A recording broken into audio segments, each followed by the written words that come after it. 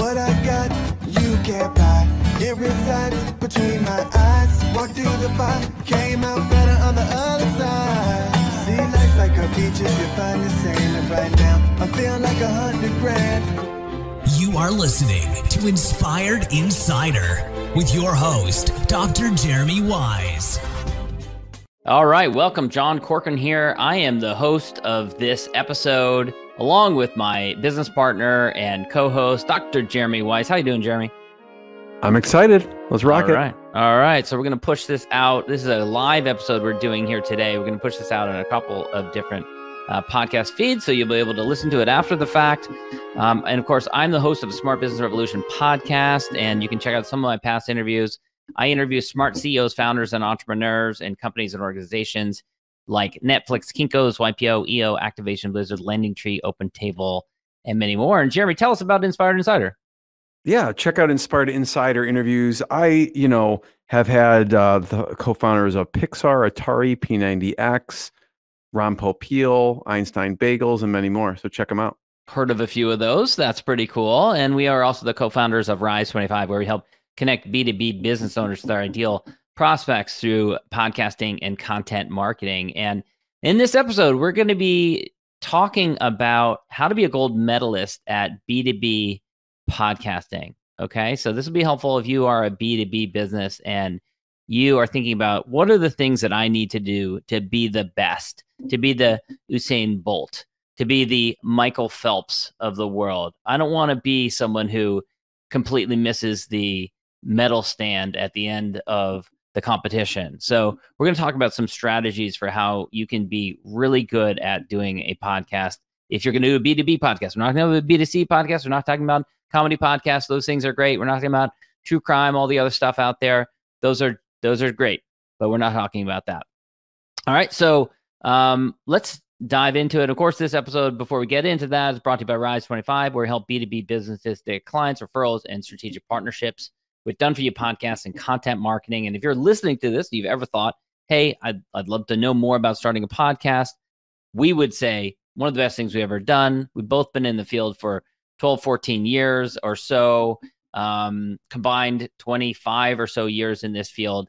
And I love it. Get to meet amazing people all the time, and you would love it as well. So go to rise25.com. You can learn all about what's involved with doing a B2B podcast. And so we're going to be talking about how to be successful and to be really a gold medalist. And let's start, Jeremy, by talking about what we're talking about here. So, in the Olympics, you've got one chance. You may never be back. It happens every 4 years. And it's a great analogy because you're highly specialized and you have specific coaches that come in and help you in different areas. And that's one of the things that we do is help people with B2B podcasting. But at the end of the day, you're either going to be on the medal stand, you're going to have a gold medal, maybe if you're lucky, you have a gold medal, silver medal, bronze medal, or you're going to get nothing. You're going to walk away with nothing.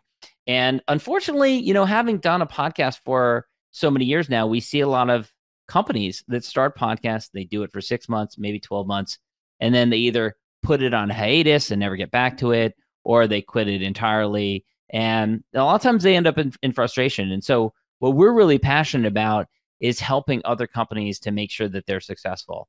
And so there's a lot of different things that we see people do that lead to a great amount of success. And we see a lot of things that people fixate, focus their time, energy, and attention on that ends up leading to failure or disappointment. And that's really what we try and do, is help people to avoid to land on that. So Jeremy, turning it over to you, we want to make sure we don't sound self-serving here, but that this is something that's going to be valuable to people.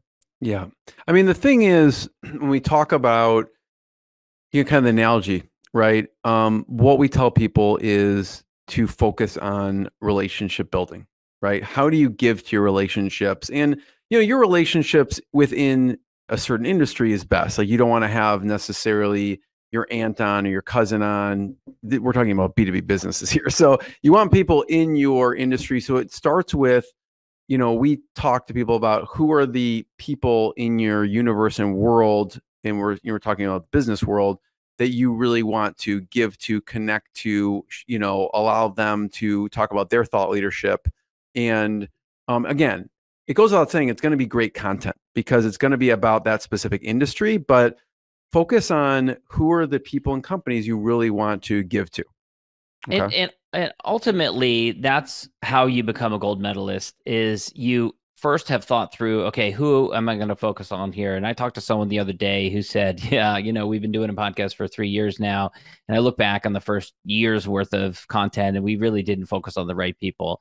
And frankly, I mean, what I was surprised about in that conversation is that they'd continue doing it 3 years later without having gotten a lot of results from it. Because a lot of people, they'll do it for 6 months or so, but after that point, they end up giving up.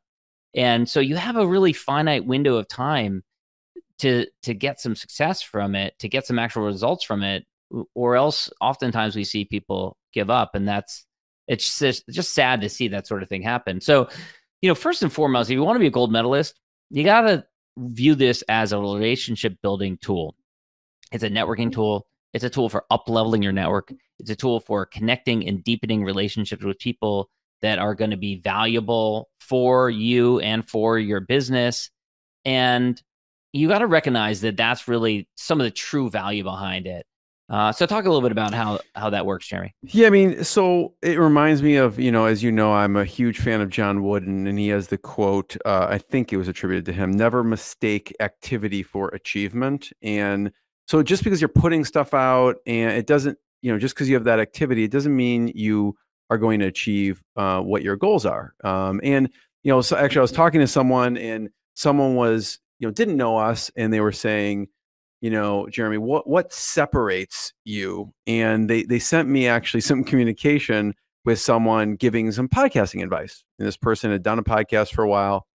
And within 5 seconds, I was like, I know exactly, why I don't agree with this advice at all. And we have a little bit different opinion on certain things from other people sometimes, but this person in 3 different sentences was giving podcasting advice because they podcasted for maybe, 2 years, which is a long time to some people and not to others, but they talked about different numbers.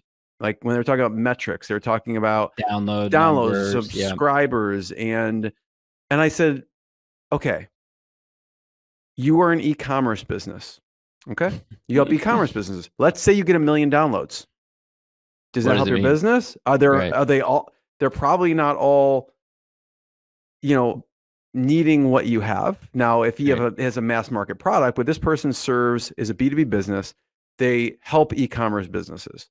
So getting 1 million downloads or subscribers or getting in front of 100,000 Instagram fans is not going to matter. That just doesn't matter. Now you want to be in the close circle of people that care about that stuff and are in that particular industry. Yeah. So. Yeah. And it goes back to what I say to people all the time. You have to know what your underlying objectives are in your business. What are your goals in your business?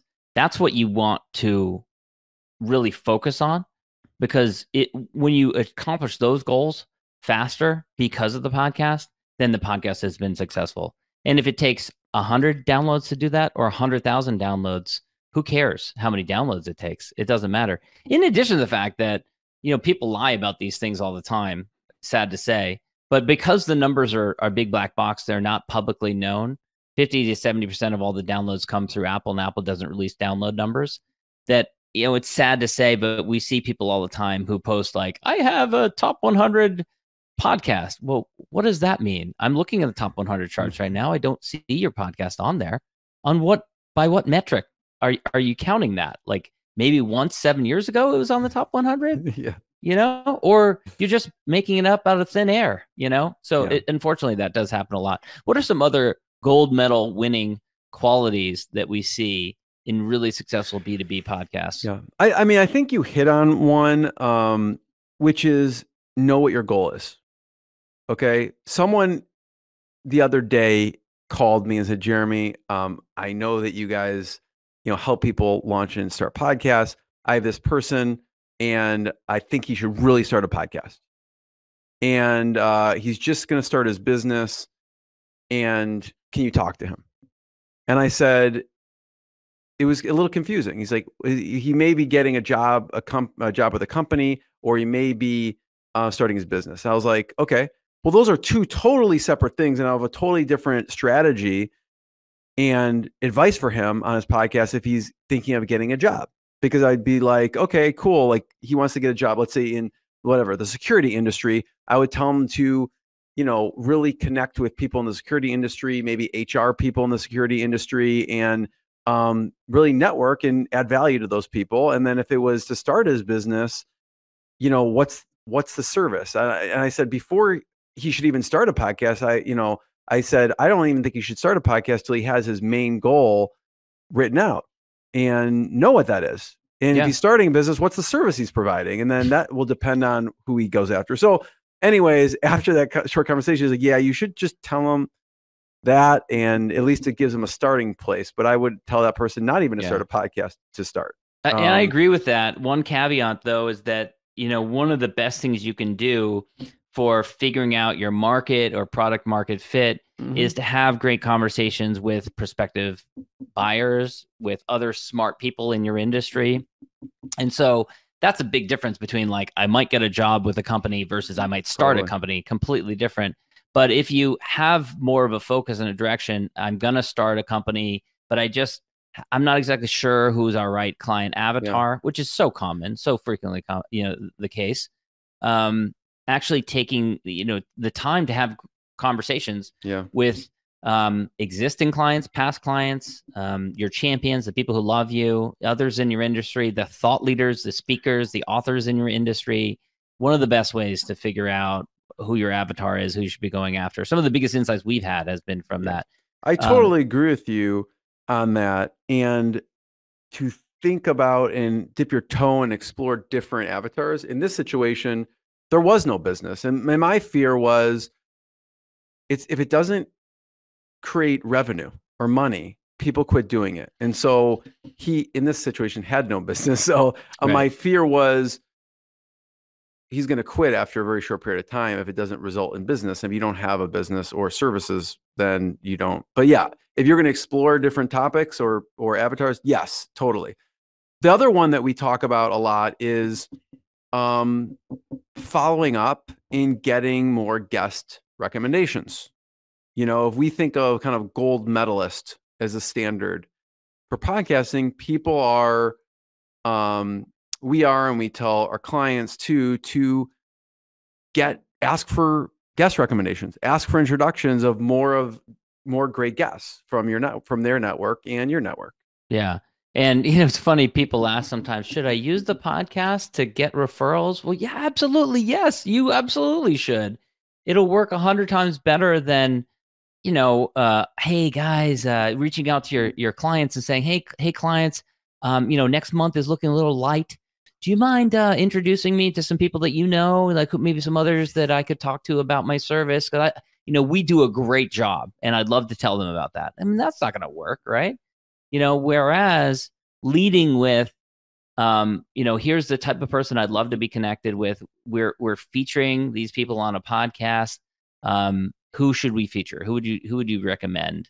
And oftentimes people will be really helpful with that. And of course, this comes again with the presumption that you're not going to try and immediately sell someone, that you're going to build a relationship first. You're going to deliver value to that person. You're going to give them exposure and thought leadership using your podcast. And in many cases, that will lead to other things. Nothing ever works 100% of the time, but in many cases it will. What are some other qualities of gold medalists? And then we'll get into the qualities of people who don't land on the medal stand. Yeah, I mean, the other thing is just focusing. It goes deeper on focusing on that relationship, but what else can you do to deepen that relationship and help that person? Not just before the interview, not even on the interview. Obviously, you're going to promote it across the channels, but after. Now, how do you deepen the relationship? So what else could you be doing for that person, right? Could you be making introductions to that person? Could you offer that episode as a resource because that, they talk about their skill set? What else can you do to help that person? Just think it in their shoes. Like when you have someone on, what are they looking for, right? Yeah. Yeah, and oftentimes they're looking to get exposure for their company, for their business, for something new that they're launching. I interviewed someone earlier today who has a book that he hasn't finished yet, but he's going to be launching it. He's going to want to get promotion around it.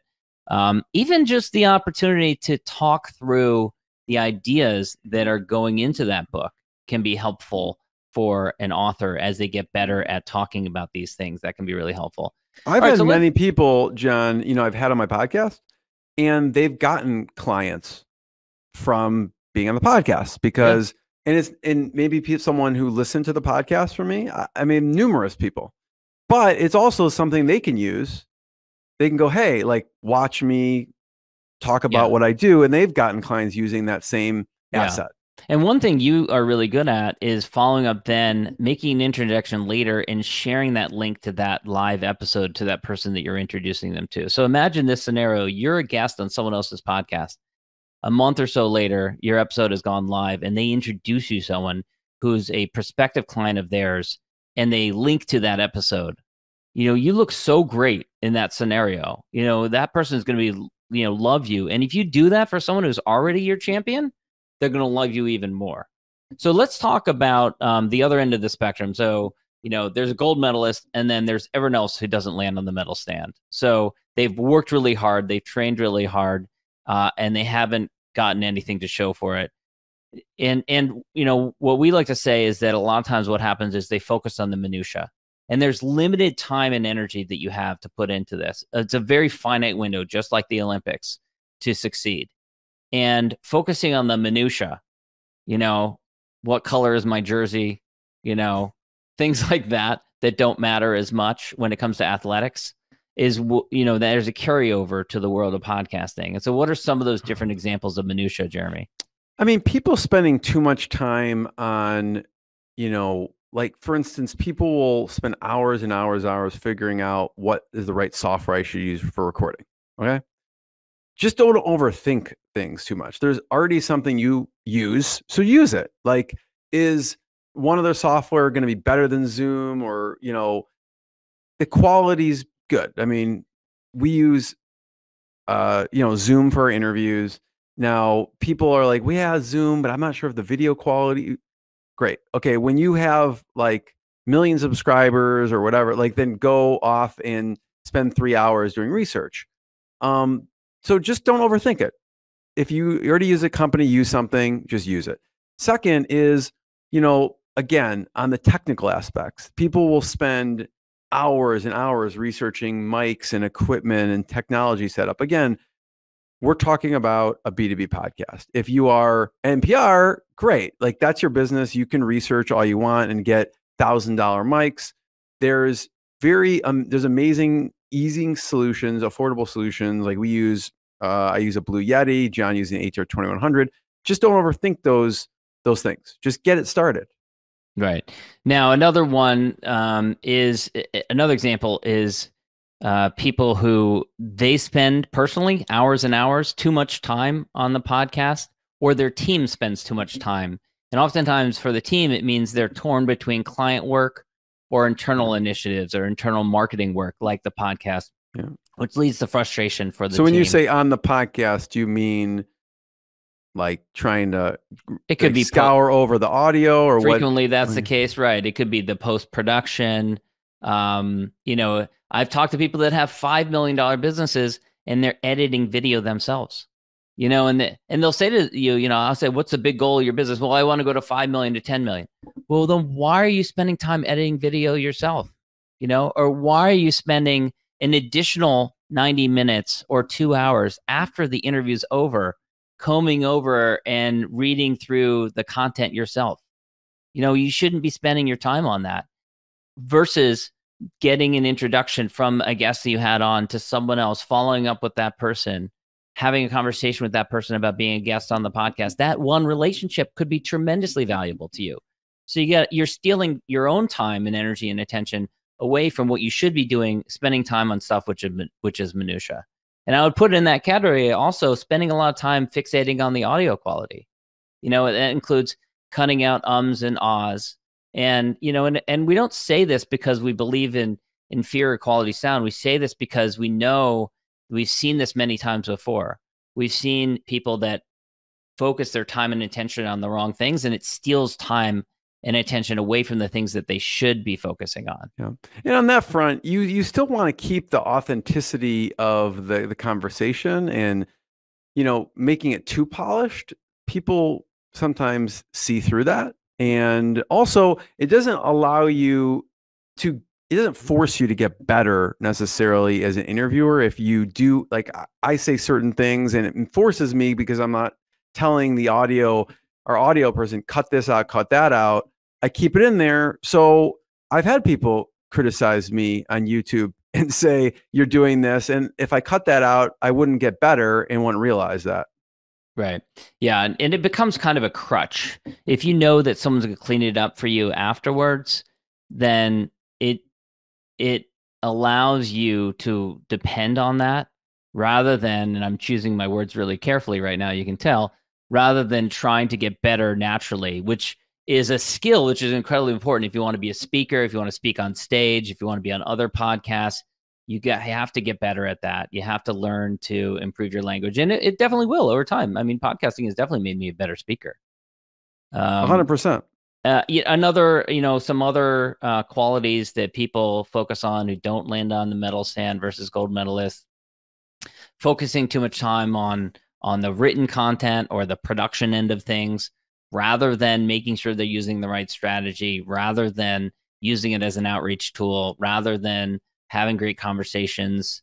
And then also, of course, this goes without saying, but people who try and manipulate and use a podcast in a salesy way, trying to, in a manipulative way, trick prospective customers into what effectively becomes a sales conversation. Now, I'm all for people who use a podcast, connect with people who might be a prospective client, have a great conversation, and at some point transact business together. But we all know the difference between someone who's just trying to trick you into a sales conversation and those who are doing it in order to deliver value. Don't be those types of person who's just trying to trick you into a sales conversation. I mean, if your thought should be, how do I add as much value as humanly possible to this person? That's the mindset that we go in with. Thank you all for being here, and go check us out. Smart Business Revolution, Inspired Insider is Jeremy's podcast. It was a pleasure talking about this, and we will talk again soon. What I got, you can't buy. It resides between my eyes. Walked through the fire, came out better on the other side. See, life's like a beach if you find the sailing right now. I'm feeling like $100 grand.